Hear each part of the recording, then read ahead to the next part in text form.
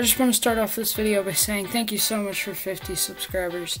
The 50 subscriber special is already up on the channel by the time you're watching this, so go watch that. If you haven't already watched it, the new intro that I made for 50 subs will be right after. We are the A20 Nation, 820. I'm a YouTuber, not a hero. Hey, maybe consider subscribing. That way you'll know you'll be vibing. Maybe check out the merch. So today we're going to be taking a look at Transformers G1 Sludge. So first, yeah, I'm switching up the video style. I'm going to actually show my face in the reviews. Looks like I put more effort in them or something, I don't know. I think it looks cooler, makes it more entertaining, whatever. So yeah, this is his Dino mode. So this is G1 Sludge's Dino mode. As you can see, this looks really cool. These parts are kind of fragile because the figure is so old. He's 34 years old, I think. You can open the mouth, move the neck, move his head. You can move his back legs back and forth, and rotate and move his feet.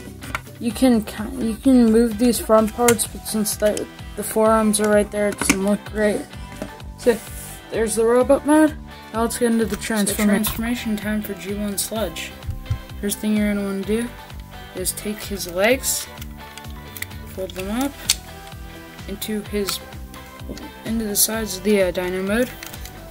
Those will become his pieces of his robot legs. I'm going to take the tail. I'm going to split it open by these like two pieces right here. Flip them around and over those legs. That holds the legs in place. And this is kind of the scariest part of the transformation, especially since this figure is so old. I'll pop that whole section out, fold it down, straighten out the legs, fold the head, and now you have this. I'm kidding, it's not the actual robot one. Continue by folding out the forearms, folding down his head,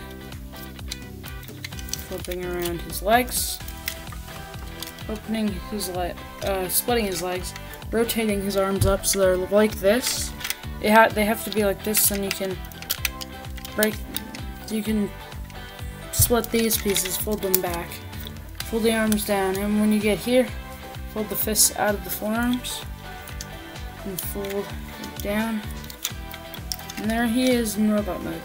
If you end up finding this figure anywhere, since he's so old, these pieces I've seen are pretty common to have broken. I've looked on eBay to see how much this figure is worth before, and I've seen people with busted ones. This one's actually, whoever owned this before me, don't know how you can see that, but right there, that's glue. So this thing has broke before. Yeah. Well, this thing has a lot of modern engineering on it, I would say. Oh, also, die-cast. The chest is die-cast. That whole red section. Anyway, articulation, rotate, what I was talking about with the modern engineering. He's got the fists. That's very common on modern Transformers. Shows how his legs transform with the folding up thing. So he's got that for the shoulder, no out movement. He's got that for the arms, and then you can rotate the fists a bit. For the legs, he's got that, and then the actual knee. Yes, his legs are very loose, but he's a couple decades old, so what are you gonna do? He's got waist swivel. He's got outward movement on the legs. Yeah. This is G1 Sludge. I got him from the new local toy store in my area called Master of the Toyverse. So if you're into any collecting like Star Wars and things like that, or Transformers, definitely go down there. And it's definitely a really cool store.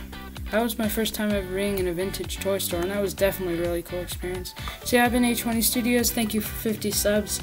I'll see you in the next video.